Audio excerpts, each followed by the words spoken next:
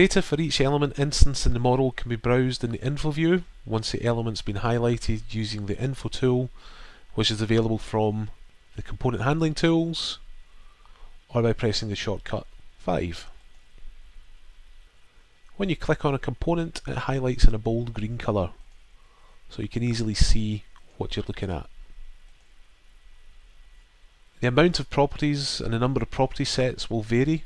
This is based on how many parameters have been added to the elements in the original authoring systems, as well as how many of these have been exported to IFC.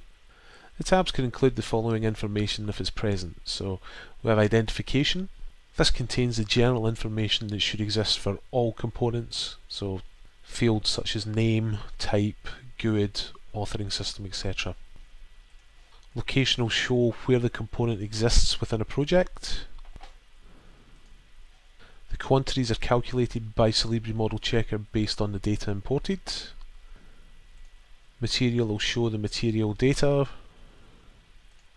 Relations is an important one because it shows the connections that allow the logic of rules to be understood. So an example of this wall here, we have relations such as the nearest spaces. So these are the spaces that form a boundary with this wall.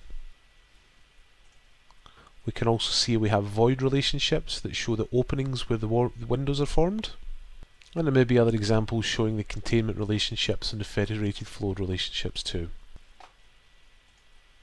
The Classifications tab will show classifications created automatically in the authoring system or ones that have been processed already by Solibri.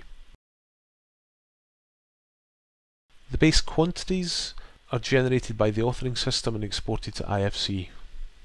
If property sets have been exported, these will also be shown in various tabs depending on exactly what has been exported. I've now selected a space from the model tree, and if the data is present in IFC, then we may also see space boundary and space boundary area information.